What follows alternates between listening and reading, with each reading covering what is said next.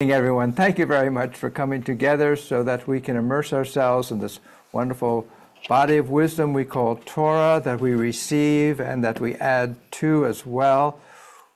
We are in Parshat Shoftim, which is in the book of Deuteronomy, in chapter 16, beginning with verse 18. We'll read through the English translation, then I'll share with you a focused study about it, and then we'll open it up for our collective collaborative conversation about it. If you'd like to go ahead and unmute at this time together, we can recite the blessing, giving thanks for this moment. Baruch atah Adonai Eloheinu melech haolam asher kidshanu b'mitzvotav v'tzivanu la'asok b'divrei Torah. Thank you, God, for the opportunity for this moment to immerse ourselves in words, deeds, and relationships of Torah. I'll share with you the opening verses, and then I'll invite others to have an opportunity to read as well, beginning Deuteronomy chapter 16, verse 18. You shall appoint magistrates and officials for your tribes in all the settlements that Adonai your God is giving you, and they shall govern the people with due justice. You shall not judge unfairly. You shall show no partiality. You shall not take bribes, for bribes blind the eyes of the discerning and upset the plea of the just. Justice, justice shall you pursue, that you may thrive and occupy the land that Adonai your God is giving you. You shall not set up a sacred post, any kind of pole beside the altar of Adonai your God that you may make, or erect a stone pillar, for such Adonai your God detests. Richard, would you like to continue at the very start of chapter 17? Thank you. You shall not sacrifice to Adonai an ox or a sheep that is any defect of a serious kind, for that is abhorrent to the Lord your God.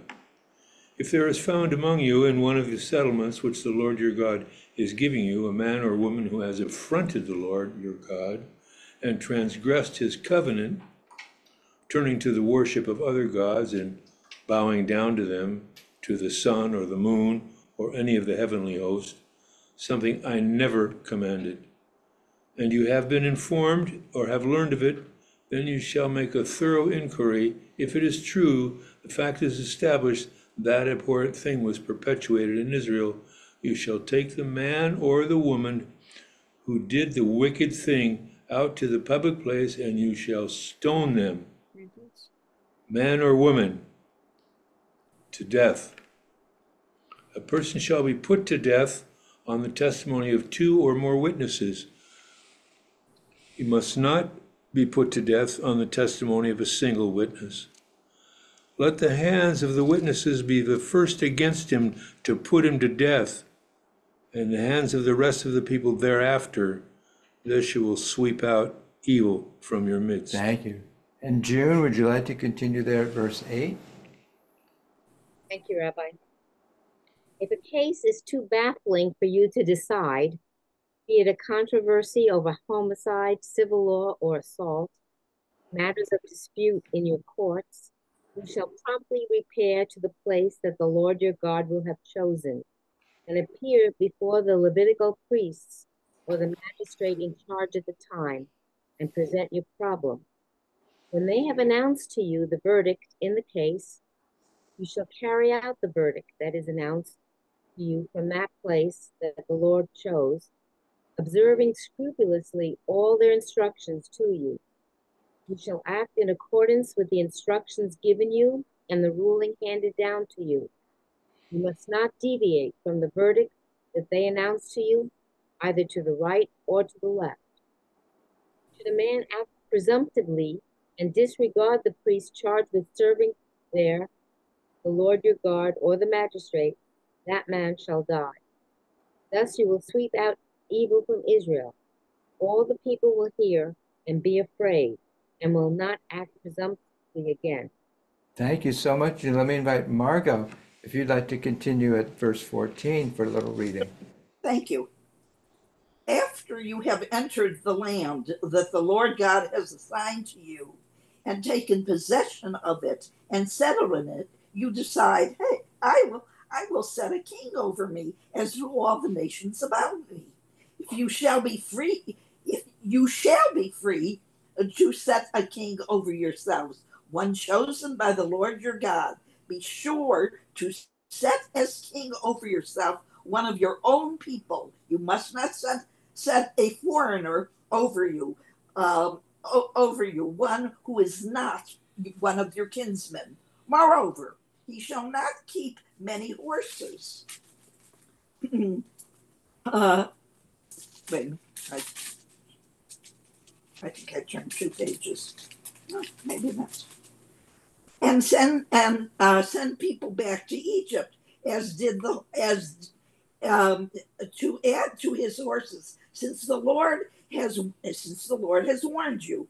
You must not go back that way again. And he shall not have many wives kept, lest his heart go astray. And now, nor shall he amass silver and gold in excess. When he is seated on his royal throne, he shall have a copy of this teaching written for him on the scroll developed by the Levitical priests. Let it remain with him, and let him read it all his life, so that he may learn to revere the Lord God, to observe faithfully every word of his teachings, as well as these laws. Thus, he will not act haughtily toward his fellows, or deviate from the instructions to the right or to the left, to that end that he and his descendants may reign long in the midst of Israel. Thank you, Marco. Mark Levinson, you want to continue there at the start of chapter 18? Thank you, Rabbi. The Levitical priests, the whole tribe of Levi, shall have no territorial portion with Israel. They shall live only off the Lord's offerings by fire as their portion, and shall have no portion among their brothers' tribes. The Lord is their portion, as he promised them. This then shall be the priest's due from the people. Everyone who offers a sacrifice, whether an ox or a sheep, must give the shoulder, the cheeks, and the stomach to the priest. You shall also give him the first fruits of your new grain and wine and oil, and the first shearing of your sheep. For the Lord your God has chosen him and his descendants out of all your tribes to be in attendance for service in the name of the Lord for all time. If a Levite would go from any of the settlements throughout Israel where he has been residing to the place where the Lord has chosen, he may do so whenever he pleases. He may serve in the name of the Lord his God like all his fellow Levites who are there in attendance before the Lord. They shall receive equal shares of the dues without regard to personal gifts or patrimonies. When you enter the land that is the Lord your God is giving you, you shall not learn to imitate the abhorrent practices of those nations. Let no one be found among you who consigns his son or daughter to the fire, or who is an augur, a soothsayer, a diviner, a sorcerer, one who casts spells, or one who consults ghosts or familiar spirits, the one who inquires of the dead. For anyone who does such things is abhorrent to the Lord, and it is because of these abhorrent things the Lord your God is dispossessing them before you. You must be wholehearted with the Lord your God. Those nations that you are about to dispossess do indeed resort to soothsayers and augurs. To you, however, the Lord your God is not assigned the like. Thank you, Mark.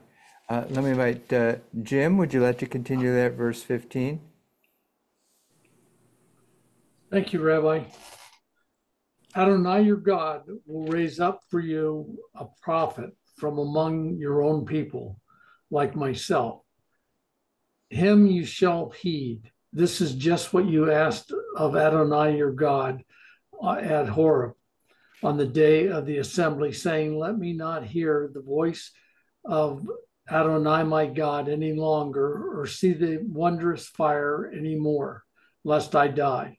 Whereupon Adonai said to me, they have done well in speaking. Thus I will raise up the prophet for them among their own people like yourself. I will put my words in his mouth, and he will speak to them all that I command him. And if anybody fails to heed the words he speaks in my name, I myself will call him to account. But any prophet who presumes to speak in my name an oracle that I did not command him to utter, or who speaks in the name of other gods, that prophet shall die. And should you ask yourselves, how can we know that the oracle was not spoken by Adonai? If the prophet speaks in the name of Adonai and this oracle does not come true, that oracle was not spoken by Adonai. The prophet has uttered it presumptuously. Do not stand in dread of him. Thank you, Jim. And Norm, would you like to continue at the very start of chapter 19? Thank you. When your God Adonai has cut down the nations whose land your God Adonai is assigning to you, and you have dispossessed them and settled in their towns and homes, you shall set aside 3 cities in the land that your God Adonai is giving you to possess. You shall survey the distance and divide into 3 parts the territory of the country that your God Adonai has allotted to you, so that any man who has killed someone may have a place to flee to. Now, this is the case of the killer who may flee there and live, one who has slain another unwittingly without having been an enemy in the past. For instance, a man goes with another man into a grove to cut wood, and his hand swings the axe to cut down a tree. The axe head flies off the handle and strikes the other so that he dies. That man shall flee to one of the cities and live. Otherwise, when the distance is great, the blood avenger pursuing the killer in hot anger may not overtake him and strike him down, yet he did not incur the death penalty, since he had never been the other's enemy. That is why I command you, set aside 3 cities. And when your God Adonai enlarges your territory, as was sworn to your fathers, and gives you all the land that was promised to be given to your fathers, you shall faithfully observe all this instruction that I adjoin upon you this day, to love your God Adonai and to walk in God's ways in all times, then you shall add 3 more towns to those 3. The blood of the innocent shall not be shed, bringing blood guilt upon you in the land that your God Adonai is allotting to you. Thank you, Norm. Dave, would you like to continue there at verse 11 of chapter 19? If, however, a man who is the enemy of another lies in wait, sits upon the victim, and strikes a fatal blow, and then flees to one of these towns, the elders of his town shall have him brought back from there, and shall hand him over to the blood avenger to be put to death. You must show him no pity. Thus you will purge Israel of the blood of the innocent, and it will go well with you. You shall not move your neighbor's landmarks set up by previous generations in the property that will be allowed to you in the land that your God is giving you to possess. A single witness may not validate against an accused party any guilt or blame for any offense that may be committed. A case can be valid only on the testimony of 2 witnesses or more. If someone appears against another party to testify maliciously and gives incriminating yet false testimony, the 2 parties to the dispute shall appear before Adonai, before the priests or magistrates in authority at that time, and the magistrate shall make a thorough investigation.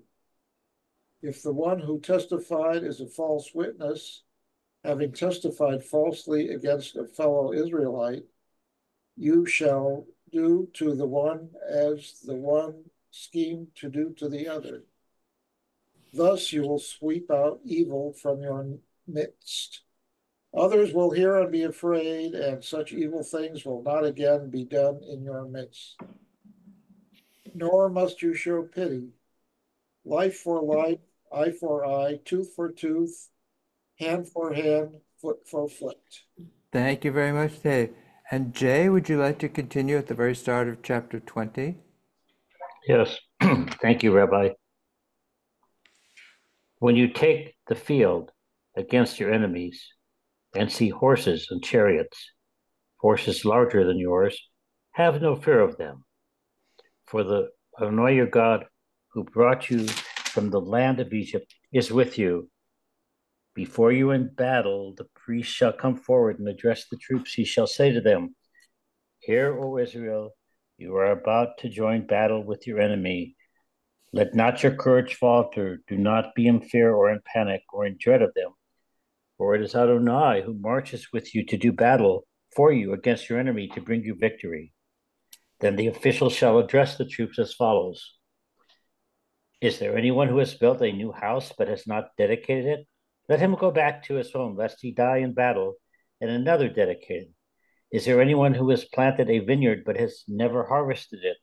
Let him go back to his home, lest he die in battle, and another harvest it. Is there anyone who has paid the bride price for a wife, but who has not yet married her? Let him go back to his home, lest he die in battle, and another marry her. The officials shall go on addressing the troops and say, Is there anyone afraid or disheartened? Let him go back home, lest the courage of his comrades flag like his. When the officials have finished addressing the troops, army commanders shall assume command of the troops. Thank you so much, Jay. Robert, would you like to continue there at verse 10? Yes, thank you. When thou comest nigh unto a city to fight against it, then proclaim peace unto it, and it shall be. And if it make thee answer of peace and open unto thee, then it shall be that all the people that is found therein shall be tributaries unto thee, and they shall serve thee. And if it will make no peace with thee, but will make war against thee, thou shalt besiege it. And when the Lord thy God hath delivered it into thine hands, thou shalt smite every male thereof with the edge of the sword. But the women and the little ones, and the cattle, and all that is in the city, even all the spoil thereof, shalt thou take unto thyself, and thou shalt eat the spoil of thine enemies, which the Lord thy God hath given thee. Thus shalt thou do unto all the cities which are very far off from thee, which are not of the cities of these nations. But of the cities of these people, which the Lord thy God doth give thee for an inheritance, thou shalt save alive nothing that breatheth, but thou shalt utterly destroy them, namely the Hittites and the Amorites, the Canaanites, and the Perizzites, the Hivites, and the Jebusites, as the Lord thy God hath commanded thee, that they teach you not to do after all their abominations, which they have done unto their gods. So should ye sin against the Lord your God. Thank you so much, Robert. Let me invite David and Susan. Would you like to continue at this chapter, verse 19, and then take us into chapter 21 as well? Thank you, Rabbi. When in your war against a city, you have to besiege it a long time in order to capture it. You must not destroy its trees, wielding the axe against them. You may eat of them, but you must not cut them down. Are trees of the field humans to withdraw before you into the besieged city? Only trees that you know do not yield food may be destroyed. You may cut them down for constructing siege works against the city that is waging war on you until it has been reduced. If in the land that your God Hashem is assigning to you to possess, someone slain is found lying in the open, the identity of the slayer not being known, Your elders and magistrates shall go out and measure the distance from the corpse to the nearby towns. The elders of the town nearest to the corpse shall then take a heifer, which has never been worked, which has never pulled a yoke. And the elders of that town shall bring the heifer down to an overflowing wadi, which is not tilled or sown. There in the wadi, they shall break the heifer's neck. The priests, sons of Levi, shall come forward. For your God Hashem has chosen them for divine service and to pronounce blessing in the name of Hashem. And every lawsuit and case of assault is subject to their ruling. Then all the elders of the town nearest the corpse shall wash their hands over the heifer whose neck was broken in the wadi. And they shall make this declaration: Our hands did not shed this blood, nor did our eyes see it done. Absolve Hashem, your people Israel, whom you have redeemed, and do not let guilt for the blood of the innocent remain among your people Israel. And they will be absolved of blood guilt. Thus you will remove from your midst guilt for the blood of the innocent, and you shall be doing what is right in the sight of Hashem. Thank you so much, and everyone, thank you, everyone. That's our complete Torah portion for the week. I'd like to share with you a bit of focused study about it. If you have a copy of the study sheet, I invite you to take it out at this time. This is a portion that is full of a variety of topics and instructions. We began by describing really a governance structure to consist of judges, potentially a king, priest, prophets, all of whom have a role to play in the overall governance of the community. There was mention made of these cities of refuge to which someone who has been accused of killing someone can flee to while the matter gets sorted out. There are rules about warfare, rules about raising an army, and then what we just read having to do with how to address an unresolved murder that's occurred in between villages. So it's a lot of material, and I'd like to focus on something that caught my eye really for the first time after all these years of reading this Torah portion, and that has to do with the verb to pursue. So in number 1 on our study sheet, I take one of those times that it came up, and that had to do with this notion about setting up these cities of sanctuaries, of refuge, and about the avenger who's out to kill someone that person believes has killed one of their own kinsmen. So here, number 1, lest the avenger of the blood pursue, in Hebrew, a yirdof, the slayer while his heart is hot, and overtake him, and strikes him to death. Yet he was not deserving of death. That is why I command you, set aside 3 cities. So in number 2, I give you the root for the word pursue, radaf, which means to pursue, to chase after. And we've seen this verb a number of times previously in the book of Leviticus, and I have those here also in number 3. And it creates quite an image, these verses. The sound of a rustling leaf will pursue them. They will flee as one flees the sword, and they will fall even though there's no pursuer.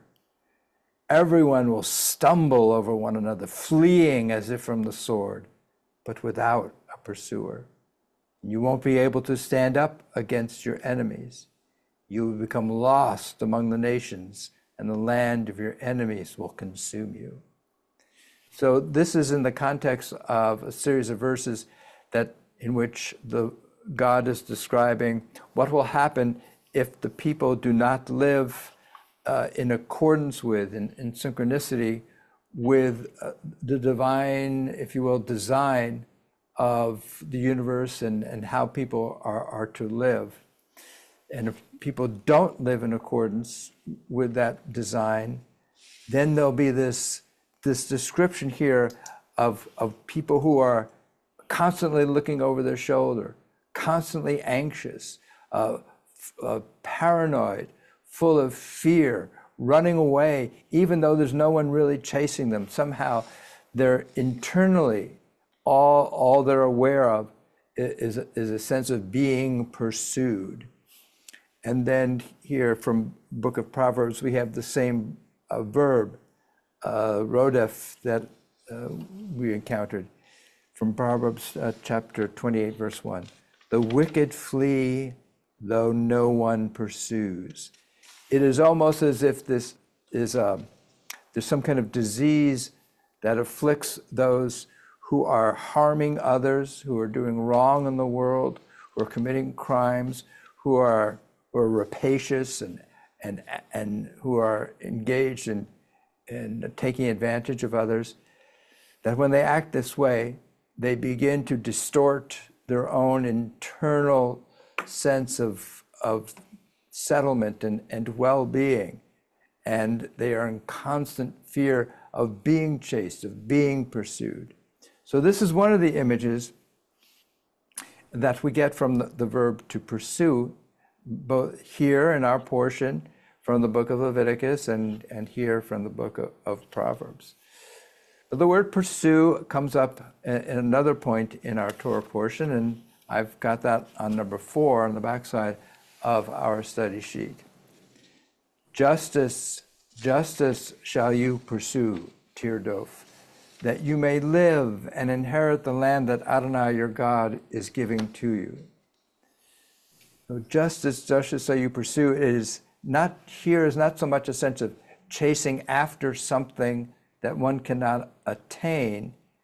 My image rather is the emphasis, and the notion of pursuing is this is how you are to act all the time, constantly. You're constantly in motion of living a life of restoration, of balance, of righteousness, of compassion, and of doing good in the world.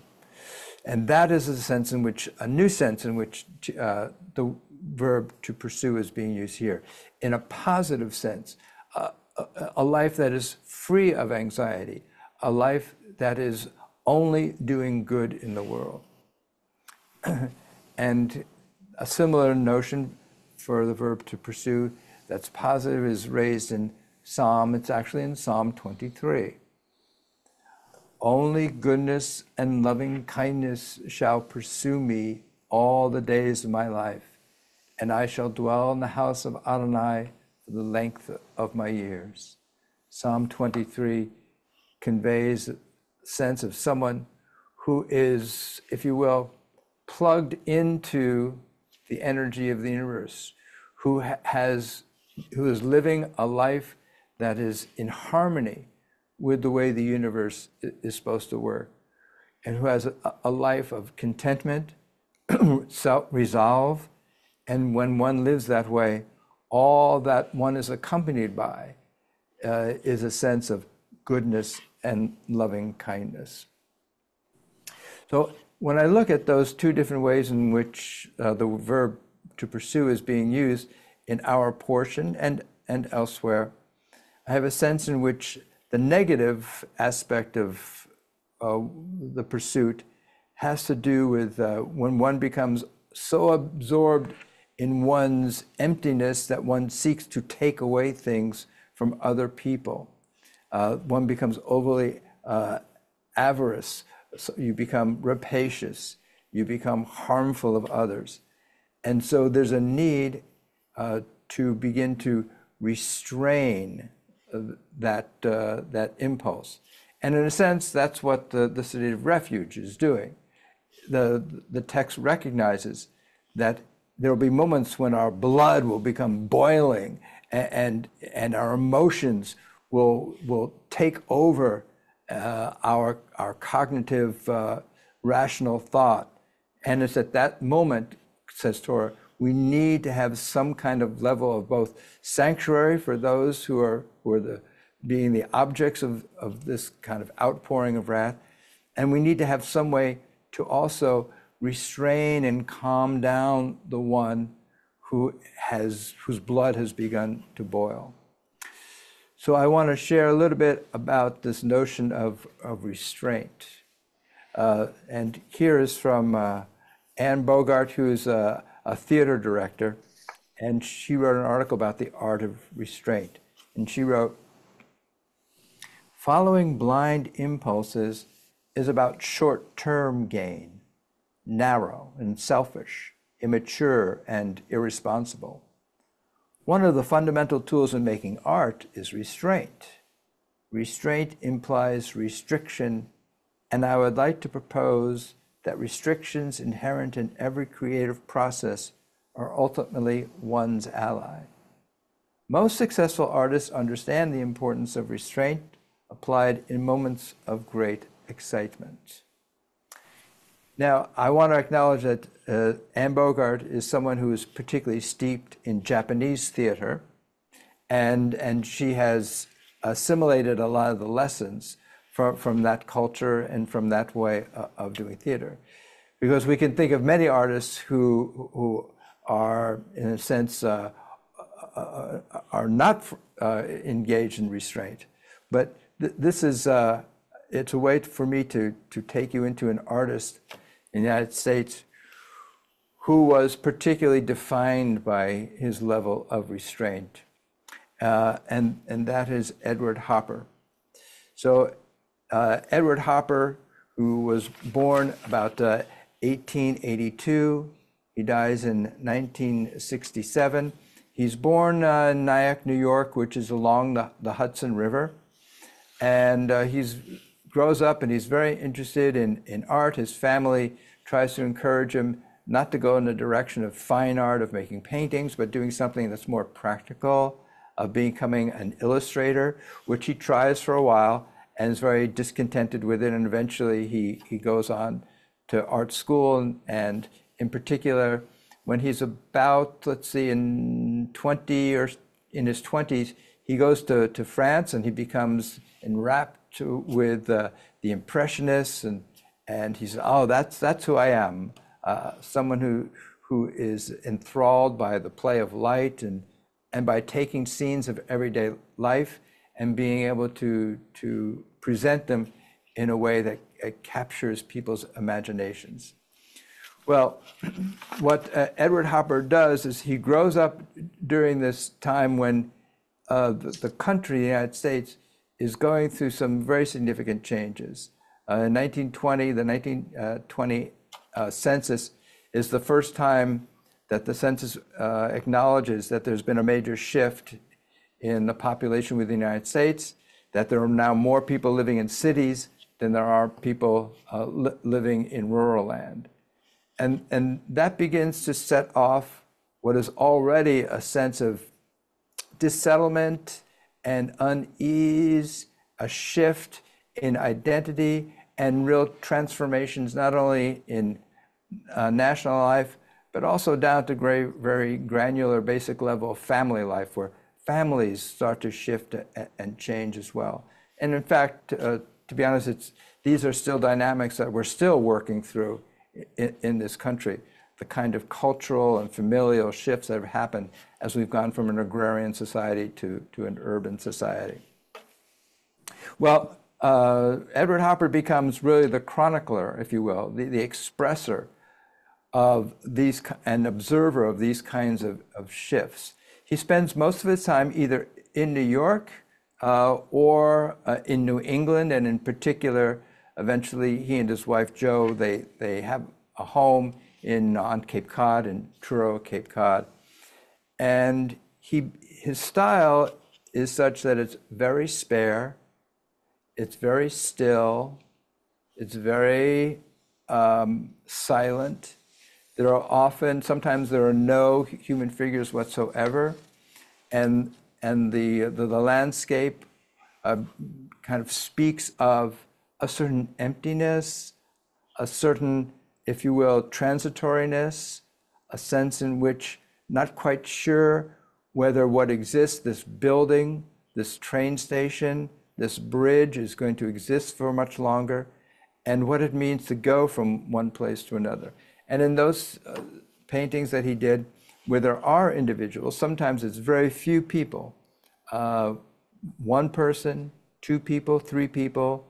Many of you are familiar with his painting that he did in around 1940, 42, Nighthawks, of the individuals at a night cafe in New York.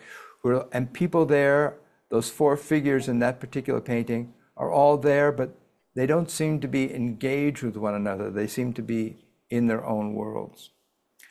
So Hopper takes this very restrained, quiet, spare approach to kind of give us an opportunity to ourselves become silent, to become minimal, to become still, perhaps as a way to engage with the images that he's bringing to us, to kind of shut out all the hustle, the bustle, to shut out the movement that is all around us in mid-20th century America, and just to be still and contemplate and perhaps engage and perhaps pay attention to what's before him and before us on his canvas. So here I've shared with you his painting that he did called Cape Cod Morning.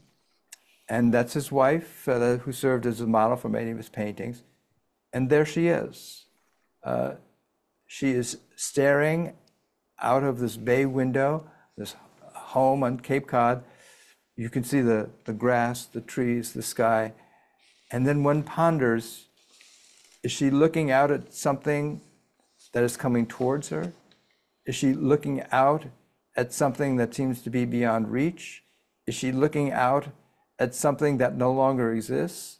Is she looking out at something that's coming into existence? And so for us, this notion that that Hopper was engaged in this level of kind of quiet and stillness as a way for us to kind of take stock of where we are and whom we're with, and to spend time with this figure and to allow ourselves to get to know her, and perhaps to get to know ourselves better as a result. Hopper would, towards the end of his life, with his approach of simplicity, stillness, quiet, restraint, and, if you will, self-effacement. He once said, I wrote down, he said, I don't think I exist really as a person, particularly, and I really, really don't, and I'd rather not. So this sense of self-effacement will quickly go out of artistic style, because by the 1940s, his kind of flatness and restraint and stillness is being displaced by a very vigorous, very robust, very gestural, and certainly at the beginning, very masculine in the sense of presenting oneself out in the world, a form of art, abstract expressionism. So his way, as if we can say, the way of the world that he was more fond of, perhaps, a quieter, simpler world, is being displaced by a more vigorous, dominant world in which abstract expressionism takes root, primarily because New York City displaces Paris as the center of the art world. And it does so because the United States becomes the dominant power at that time after World War II. So these are interesting shifts that are being that are resulting from these political and social effects. But what I'm interested in the moment is this notion about the restraint and the quiet, and the solitude, and the stillness that Edward Hopper is presenting to us as a way to begin to reflect on our world and ourselves in it.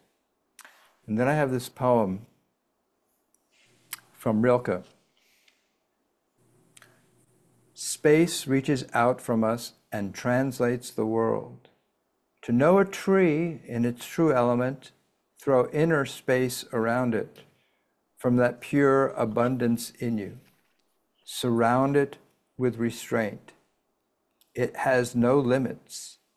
Not till it is held in your renouncing is it truly there. So here are these Israelites. They're about to go and leave behind the only existence that they've known for generations, that of the wilderness, where God has provided for them, taken care of them. And now they're about to cross over into something that they can possess, that will be their responsibility. And I can imagine that they must be feeling both a measure of excitement and a measure of anxiety. And so at this moment, Torah seems to be providing this message in multiple ways, that if you really want to honor that which you have been, that which has been bestowed to you, you can't dominate it.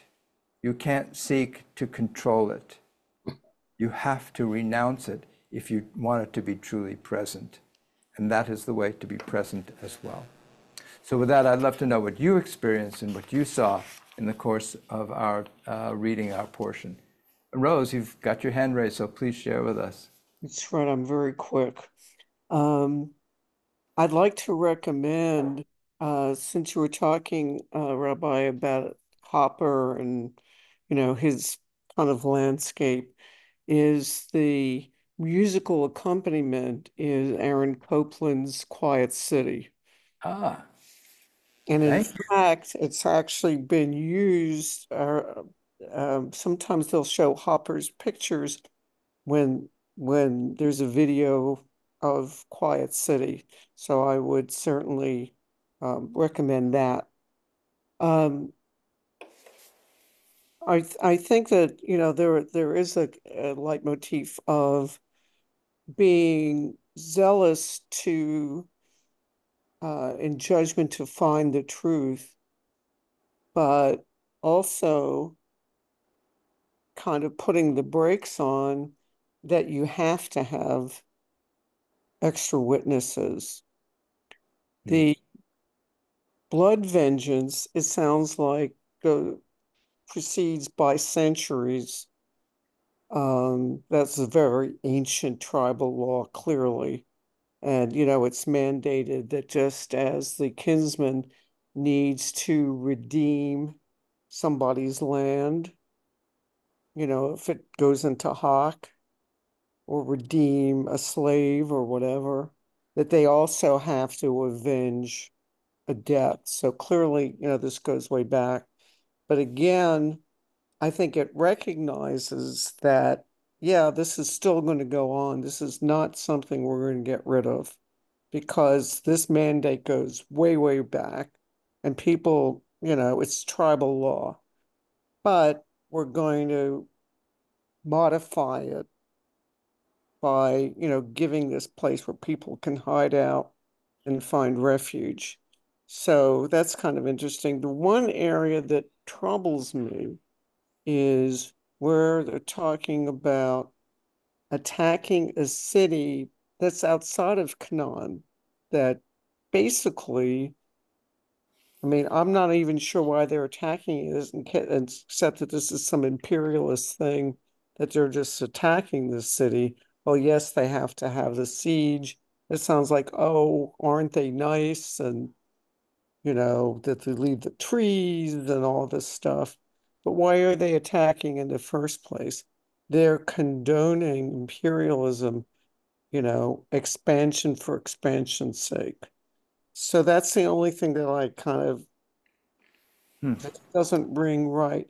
But the other things are really saying, yeah, you have to pursue justice. And I think that they're also saying they're not blaming the blood avenger for pursuing the guy, the manslaughter person, because they're saying, you know, a man's got to do what a man's got to do. But they're tempering it and saying, you know, this is an off ramp. The need for two witnesses is an off ramp. In point of fact, very few people, capital punishment, from my understanding, was extremely rare because you had to have two witnesses. They had to warn the guy not to kill the other guy, you know, so it's a whole thing. So I made some lovely notes. Thank you very much about the Aaron Copland piece in particular. Thank you for focusing on these other aspects of restraint, and I have some things I'll say to add to that contribution in just a moment. But let me call upon Catherine and then Robert. And so go ahead, Catherine. Yeah. Thank you, Rabbi. One thing which I found interesting is that there's a fairly modern idea of justice here, of justice as fairness, which is a modern idea, and that fairness is somehow built into the way that people should comport themselves. And that in a sense, I also sense that in this parsha that people can govern themselves to some extent if they follow this idea of fairness, that they don't need to wait for magistrate necessarily, but that they can govern themselves. So I found that interesting. Fantastic. Thank you, Catherine. I'm going to come back to some of those points as well in just a moment. Let me call upon Robert and then Jay. Well, thank you again for a lovely evening. So for me, what we read tonight is a weekend. Is what? A weekend. There's so much in here that is relevant with so many ramifications to our own world. And I reviewed it actually before tonight, earlier today, and I thought, my goodness, there's just so much in here. And I'll just stop at the first 4 lines. Because, you know, what we see, and at least what I see in the Torah, those teachings that have to do with that time, those social laws that were essential to maintain order, unity. And I think we're all tuned in tonight on this concept of justice. So I'll just the first 4 lines. And they shall judge the people with just judgment. Thou shalt not wrest judgment. Thou shalt not respect persons, neither take a gift, for a gift doth blind the eyes of the wise and pervert the words of the righteous. That which is altogether just shalt thou follow, that thou mayest live and inherit the land which the Lord thy God giveth thee.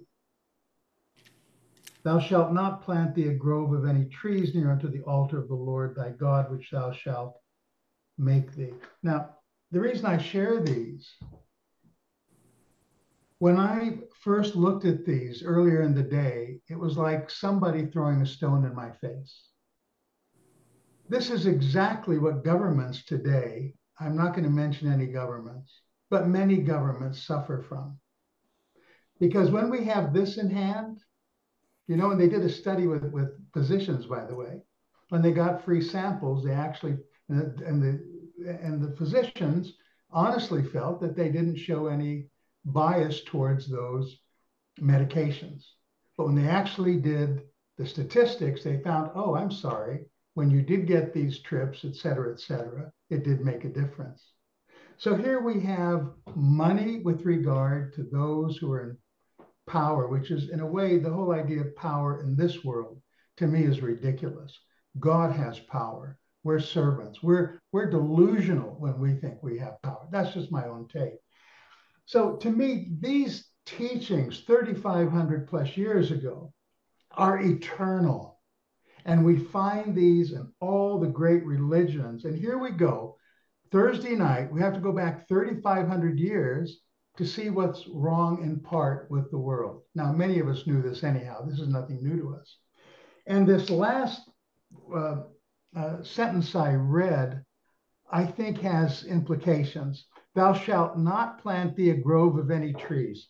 Trees are material. Yes, they give life, etc., but not near the altar. Do not put the material things on or upon or near the altar. In other words, that altar inside as well as the other altar. Don't let those worldly things confuse sanctity.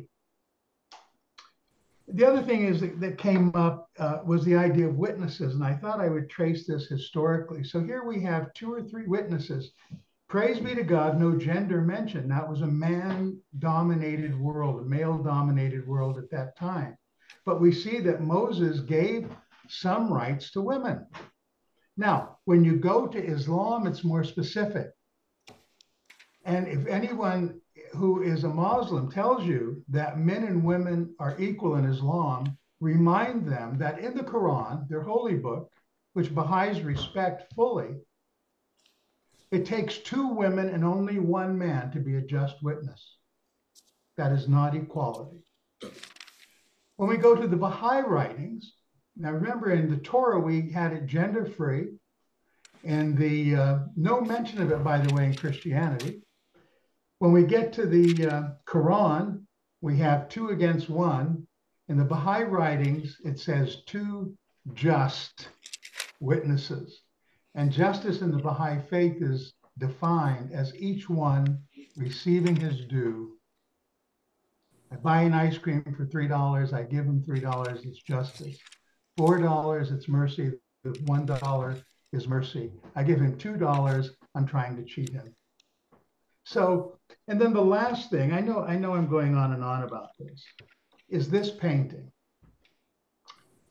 So I think if I were to see this painting, have seen this painting in a different environment where I'm just casually looking at it, I would say it's very flat. But what I've learned on Thursday nights is never to look at art like that. Because some art just talks to me. You know, it's obvious, like architecture, poetry, people, whatever. But I kept looking at this. I thought, you know, this is very interesting. Everything is still, and I really appreciate the way you laid this out. Everything is still and quiet, but there are only 4 things that are clearly defined. One of them is a bay window, and that's looking forward to see something we can't see. The grass and the trees know precisely where to go. They're reaching out for the sky. Their creator is the sun, if you will. And what is this woman looking at? It's still, it's quiet. She's living in comfort. When our hearts are still and quiet and we have peace, that's when we can search for truth and purpose and meaning. And that's what I see in this. There's quietness. Nature is fulfilling what God has asked it to do. She's looking now for something more. She's in a material realm. She's comfortable, lovely. But now it's quiet and still. What is it that life is about? Why am I here? So anyhow, Thank you, Robert. Thank you, Robert, so much. I'm going to come back to a couple of those points in a second here. And Richard. Yes. None of us are going to make it out of here alive. But I like this portion because... Thank you for that. Don't forget it. Because what we're able to do with our time and what this is telling me, I believe, is that there's 2 pursuits. One is the pursuit of the capacity to hold compassion, and another is pursuit of justice. And they're 2 sides of the single coin. And that's what we have in this world, is the opportunity to balance those. And at the end of our days, if we've done that, it's been a life worth living, not making a world where that can always happen forever and ever. And The second part of what I have to say is that I see the woman looking out there and not just looking at nature, but that she's open and her heart is open and she is receiving everything from the other side, from what created the world. And that's pulsing through her, and she is appreciating the bush that is ever burning, or the nothingness that's turned into the material world. And she's not struck away by it, but she's enjoying it while she's here instead of bitching about it. That's all I got to say. Thank you, Richard. Let me call upon Jay and Norm. Go ahead, Jay. Rabbi, the word rodef, each year, I believe, it reminds me there are synagogues, rodef shalom, pursuers of peace. And there's a passive aspect and then there's an active passive. You just as shalt thou pursue. You don't accept things as they are. You have to pursue the better. You have to pursue more meaning. The second thing that came to mind was a trip that I took to Israel when my daughter Beth was spending a year there in year course in, I believe, 1996. And a man in our community, a little older than me, he and a young lady I knew in the community in Montebello, that area, had made Aliyah several years before, and we went to visit them, and he became a psychologist, and he was writing a book. And I believe that his one of his main charges in the prison system there in Israel was that there were I believe Islamic, or there were men who were serving long, hard sentences because they were required to carry out bloodlust. So that was his theme of whatever book he was working on, is that you have here, men who, or I believe they were only men, they were there in prison because they were required to commit the killing. And that also this Parsha brings that to me. But I'm reading from the Eitz Chaim book. It was interesting that there's a quote about the trees, and pretty profound, that many years ago, or even in Genesis, it says, we are not to be so carried away in time of war that we forget the war will be over one day, and people will have to live and feed their families in the place where the battles are now raging. Beyond that, Maimonides writes, not only one who cuts down a fruit tree, but anyone who destroys household goods, tears clothing, demolishes a building, stops up a spring, or ruins food deliberately, violates the prohibition of Baal Tashit, you must not destroy. Many legal systems, including the laws of the United States, permit people to destroy their own property. Jewish law teaches us that we are only the custodians, not the true owners of our property. I thought that was... Thank you. Thank you, Jay. Thank you for reminding us about that. And by the way, Robert, following you is always a challenge. Thank you, Jay. And let me call upon Norm.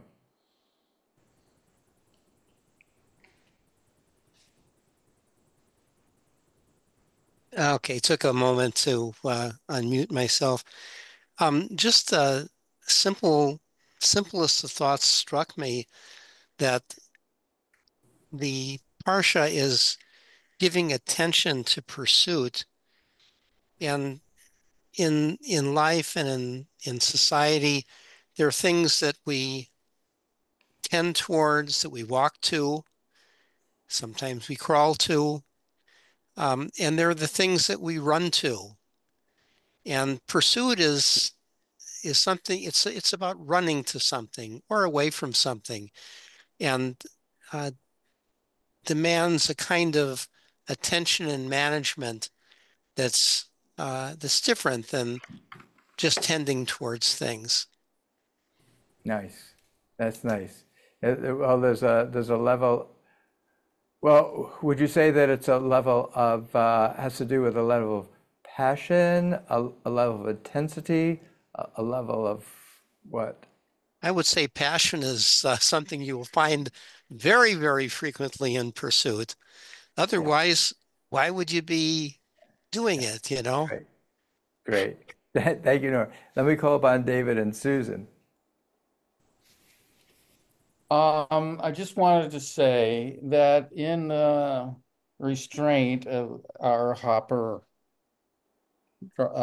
painting, in the middle of it is something that hit me immediately as active.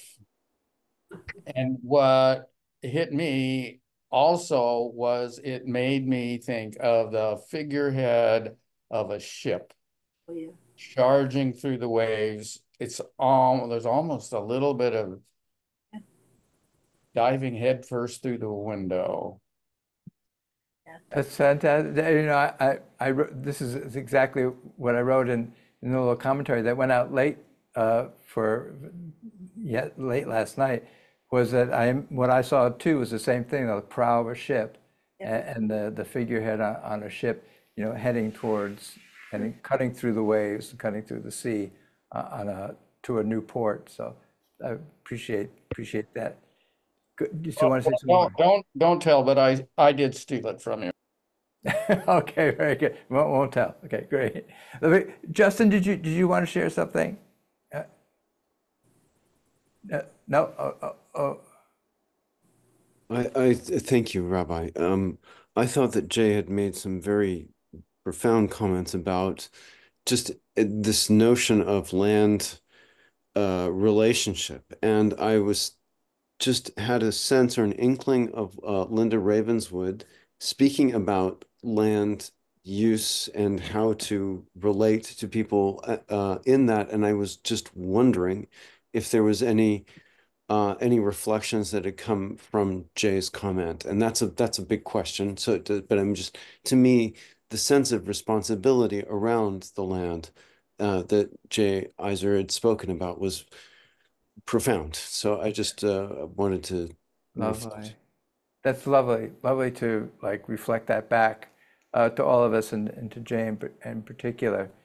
And I guess I would like to, so many rich comments have been shared.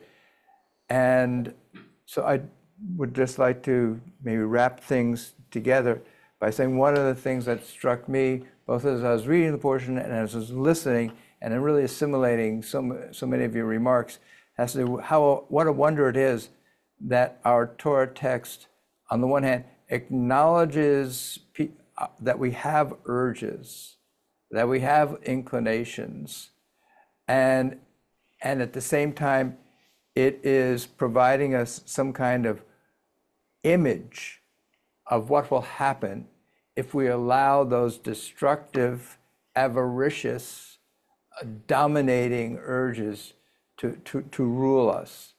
That we will, contrary to what we imagine, we won't satiate our hungers. We won't become satisfied. We won't feel fulfilled. We won't feel that we now have enough. The opposite will happen. We will become hungrier. We will become more anxious. We will become more unsettled.